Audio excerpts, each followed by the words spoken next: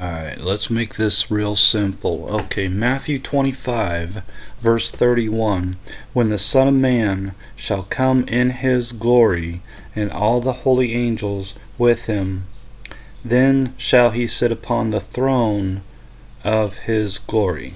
And before him shall be gathered all nations, and he shall separate them one from another, as a shepherd divides his sheep from the goats. Alright, so he's going to separate the saved from the unsaved. That's Judgment Day. Judgment is, are you saved? Are you not saved? The judgment is, do you have sin or do you have no sin? The only way to have no sin is if you are born of the Spirit of God. And Jesus Christ covers all your sin. Alright, that's the judgment. You have one sin? If you do, you're cast away. If you have zero sin, then you are transformed into immortality.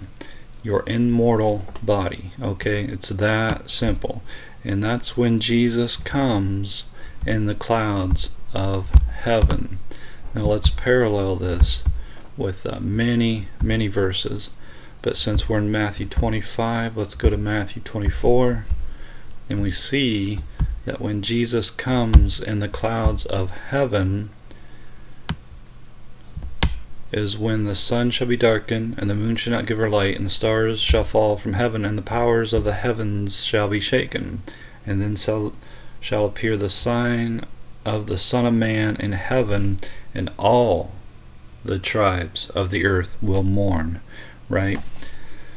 And he shall send his angels with a great sound of a trumpet. Alright, now let's parallel this. Alright, and all the holy angels with him when the Son of Man shall come in his glory. That's the same thing. Alright, this is when Jesus comes in the clouds of heaven. And let's parallel that with what we read in Revelation 1. Let me get to it,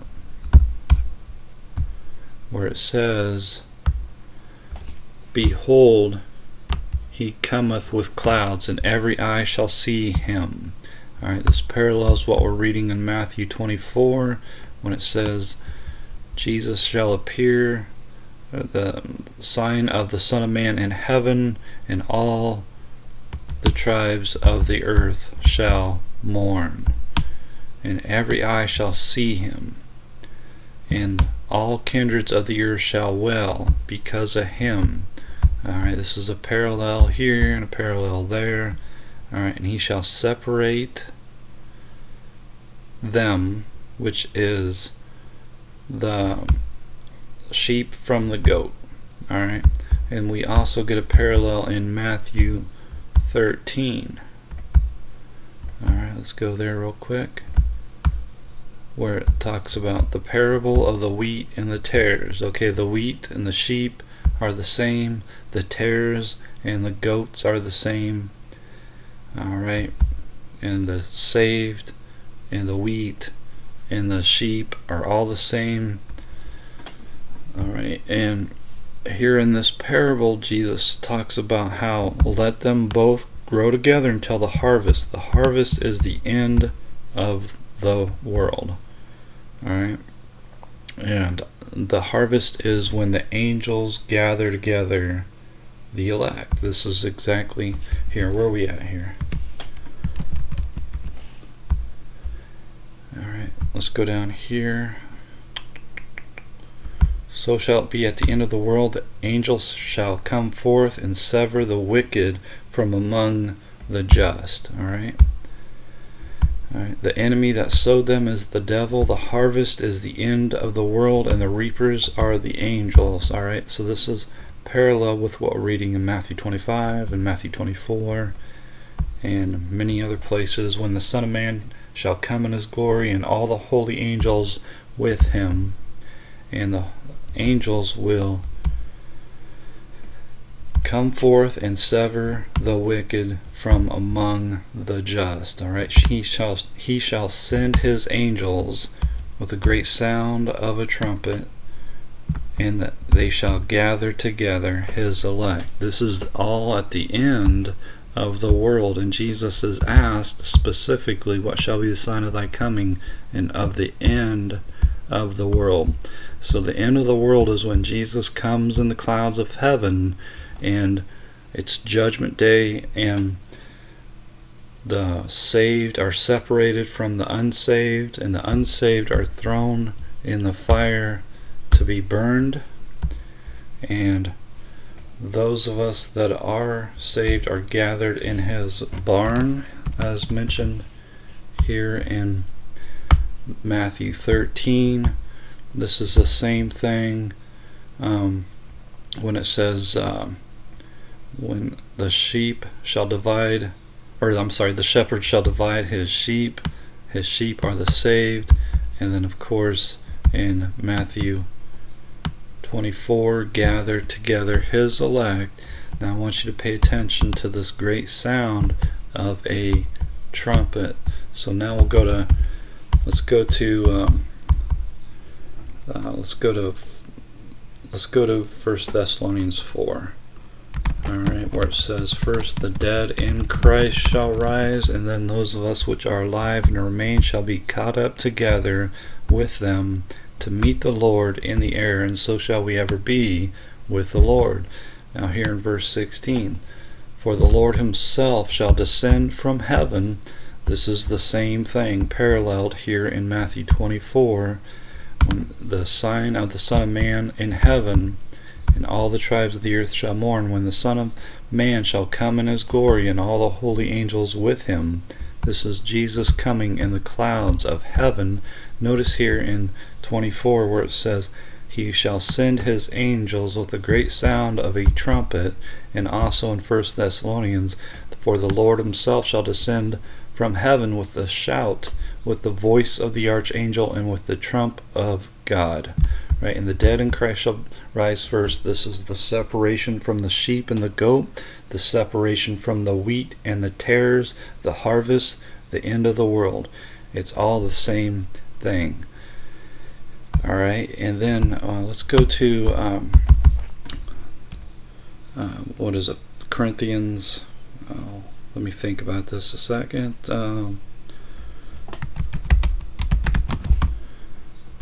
1 Corinthians 15, in a moment, in the twinkling of an eye, at the last trump. Notice that word again, at the last trump. All right, this is again parallel with what we're reading here in Matthew 24:31, with a great sound of a trumpet, and what we just read in 1 Thessalonians 4, in a moment, in the twinkling of an eye, at the last trump, for the trumpet shall sound, and the dead shall be raised incorruptible, and we shall be changed. We will put on incorruption and immortality. Right, this is all at the end of the world when Jesus comes in the clouds of heaven. Remember what we read in Revelation 1, behold, he comes with clouds. Alright, exactly what we're seeing. We're seeing the same thing over and over. It is the end of the world, and when it's the end of the world, there's no more chances for the unsaved to be saved. It's over. There's no more time to be saved. Alright, it's very simple, very easy, not hard to understand. Now if you understand all that and you read Matthew 24, or I'm sorry, Revelation 20, and it talks about how they lived and reigned with Christ 1,000 years, then you ought to be able to see that we live and reign with Christ right now during this time period, which is a unique time period from the time of baby Jesus to the time of his return, from the time he died and resurrected and ascended to heaven to the time he descends from heaven to come back for us to gather us unto himself. Alright, and right now those of us that are born of the Spirit of God, the second death has no power over us. Right now we are priests of God. We are a royal priesthood and holy nation, a peculiar people. Right now we are priests of God. We are called to preach the gospel to every creature. We are priests of God right now, and we reign with Christ right now. How can you rightly say that you are saved if Jesus Christ is not reigning in your life right now? All right. And of course, to further understand Revelation 20, right here we have the great white throne, right? Again, look at this here. When the Son of Man shall come in his glory and all the holy angels with him, then shall he sit upon the throne of his glory. This is unmistakably Jesus coming in the clouds of heaven. This is when we are lifted up in the air. First the dead in Christ, then those of us which are alive and remain shall be caught up together with him to meet the Lord in the air, and so shall we ever be with the Lord. All right, this is when we are gathered together, and our enemy is gathered together at our feet.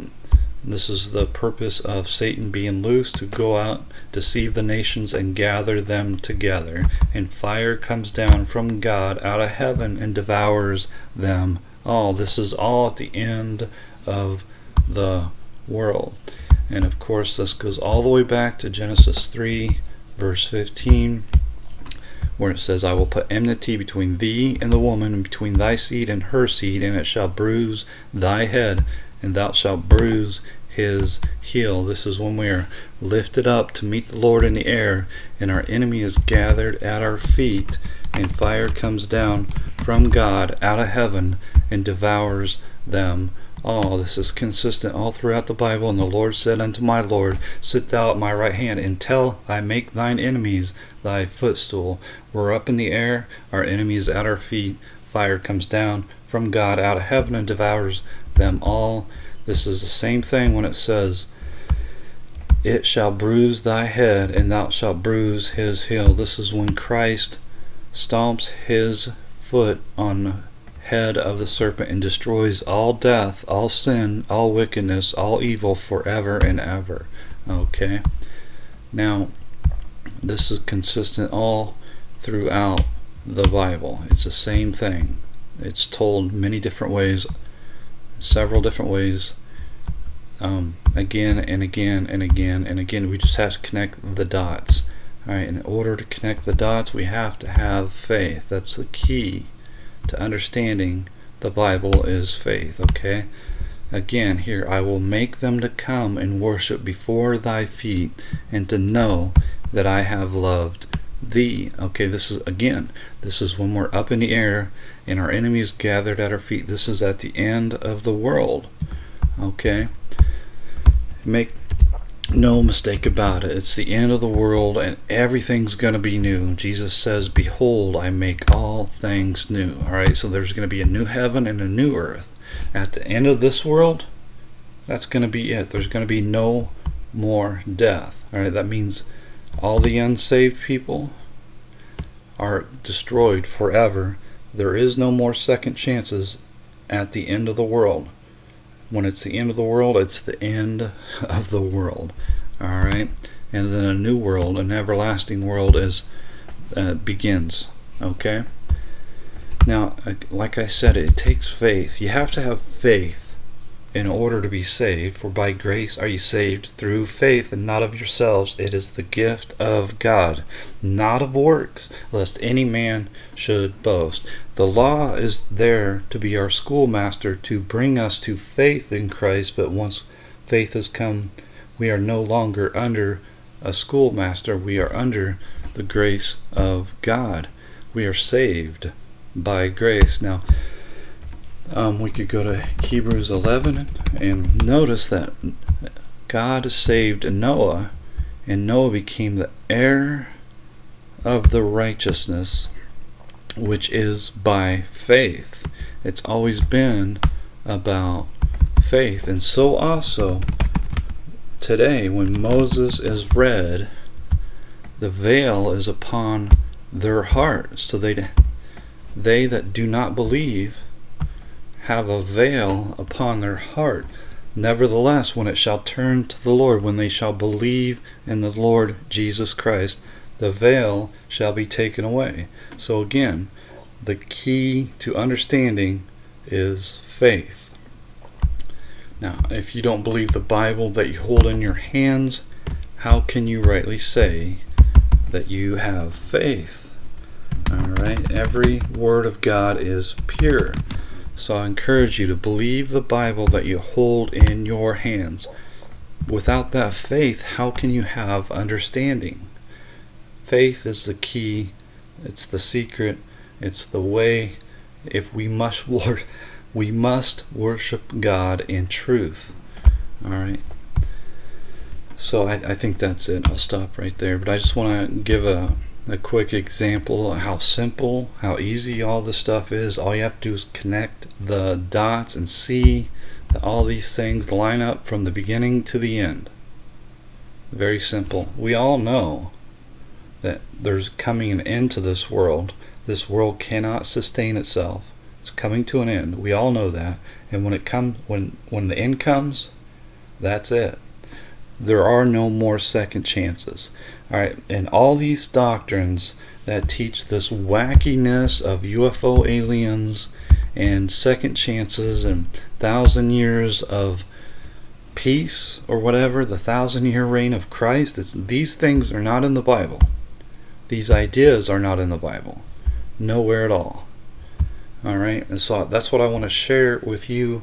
I want to increase your faith in the Word of God, and increase your faith in the Lord Jesus Christ, and increase your understanding and knowledge of the Bible, so that you might help somebody else know the truth, because there is so much deception out there in the world today.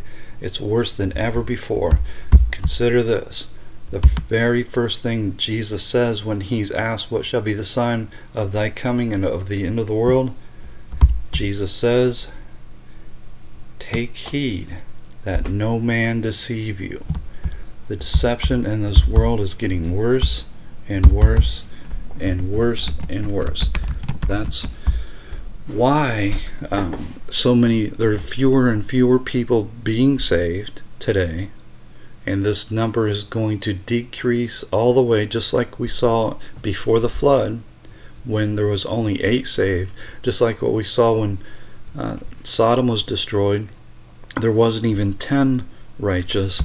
Evil men and seducers shall wax worse and worse, being deceiving and being deceived. And of course, there's the question of when Jesus comes. He says he will avenge them speedily. Nevertheless, when the Son of Man cometh, shall he find faith on earth? And why is that? Because of all the deception in the world.